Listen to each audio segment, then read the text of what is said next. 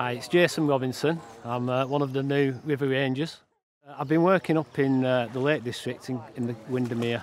We've actually been doing water quality sampling, testing in more urban areas. They're a bit dirty with general town city pollution, but I'd love to see it in 10 years all beautiful and clean. Maybe we can achieve that. That's part of the plan. Our job is to liaise with the communities, the Riverside Trust, the Friends of the River Tame, Friends of the River Kent up in Cumbria, and build a close rapport with them.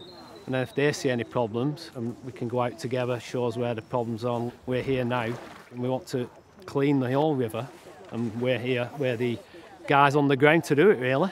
I enjoy walking in woodlands, reservoirs, around waterfalls. I seen the opportunity for this job. I thought I could make a difference here for the environment, for the amenities, for people like me who go walking and think, oh, how beautiful is this?